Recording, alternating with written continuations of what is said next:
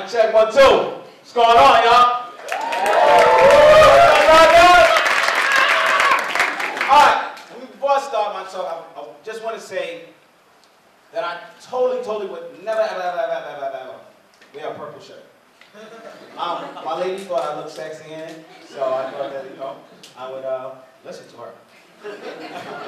And that's what I love about my lady, is that we meet each other halfway. If she tells me something and she's right, I say she's right, and vice versa.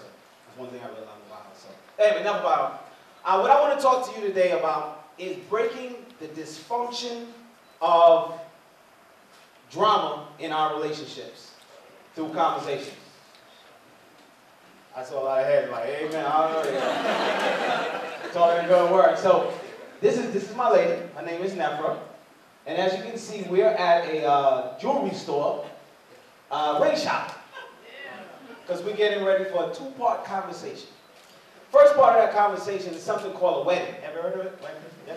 So, a wedding is a coming before a group of our friends, our closest friends, and professing our love for each other to open, sealing it with a kiss, to open up a bigger conversation, a lifelong conversation called marriage and family. So that's never, and that's what we're doing here. So, now this is me, hoping that she does not pick the most expensive ring.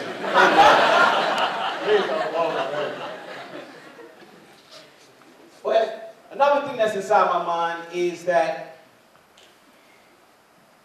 if history repeats itself, I hope that I can break the cycle. My mother and father were a failure with the relationship that they had, and I want to be successful in my relationship. So what I did is that I went out and started doing my homework.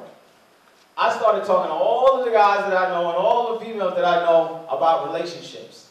I went to ball courts, ballrooms, beauty salons, street corners, shopping malls. I talked to experts and I talked to everyday people, all about what is the biggest challenge in relationships and how do we overcome it, so I could be equipped for the relationship that I was about to get into. So, as I walked the streets, I made a documentary, and I talked to, any space that I was in, I was talking about what's the biggest challenge in a relationship and how do you overcome it. And one thing that I realized from having those conversations is that men and women talk totally different languages. Did you know that? And not only do we talk different languages, we're not even talking to each other for that reason. They don't understand, I don't know what they're talking about. So, sometimes when you're looking for something, wanting to get married, I wanted to try to find a place where I could kind of learn what not to do or what to do in the relationship. And sometimes if you can't find it out in the world, you have to be the one to create it. So I created something called Together Apart. Because we were having these conversations apart from each other that we need to have together. So we have men on one side, women on the other side, and we just talk. Because talk works. So, in these spaces that we create, it's all about breaking the cycle of the relationships that we may have seen in our own lives. The way I got this template was a project I did called the Hip Hop Project. And what I did was I got a bunch of young people together so that they could talk about things that were going on in their lives. And we took those conversations and then we created songs from those conversations. And we made an album, and Bruce Willis and Queen Latifah made a documentary that chronicled the evolution of that program.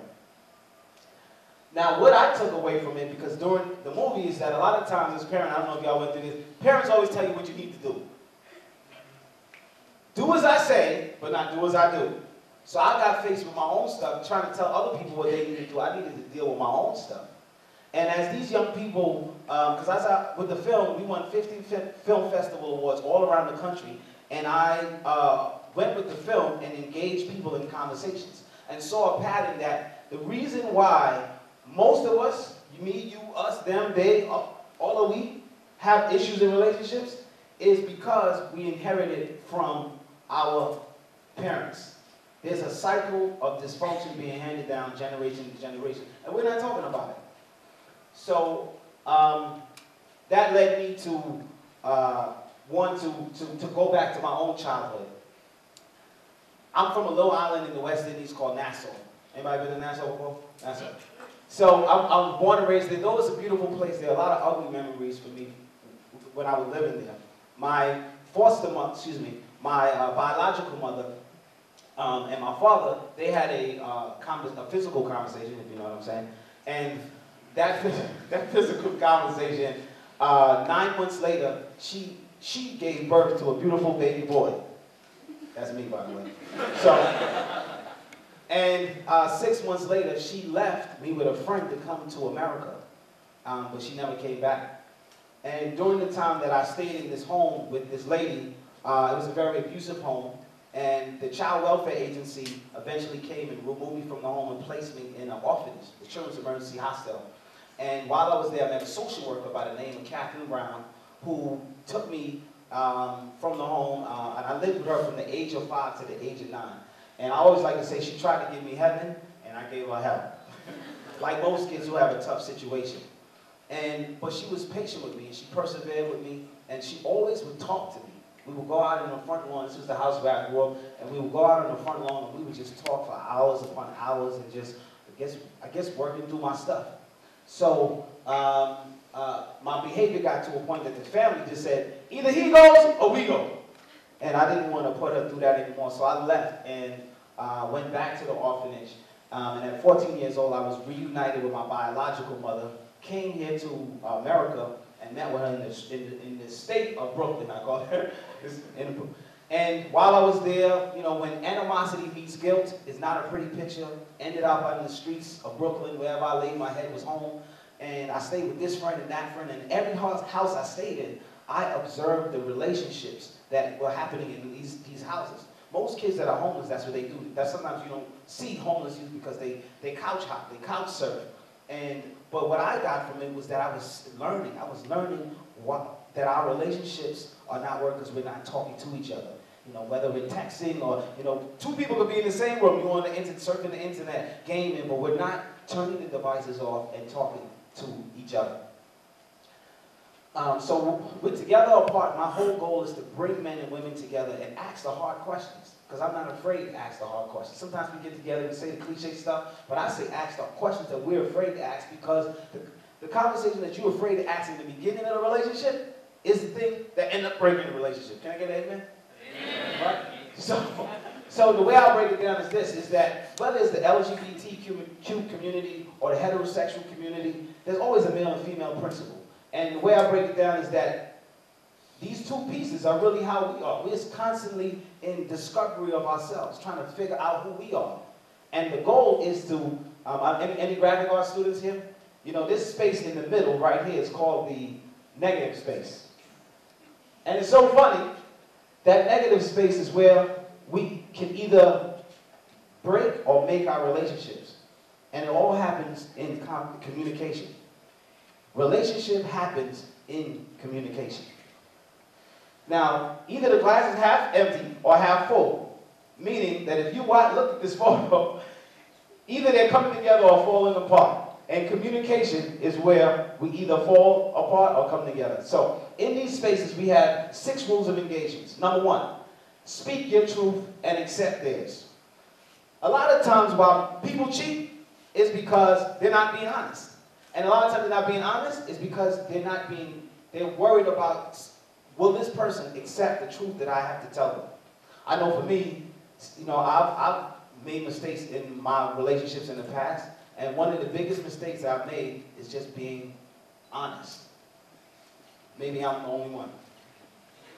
But sometimes it's hard to be honest because you want to control what the other person is going to react.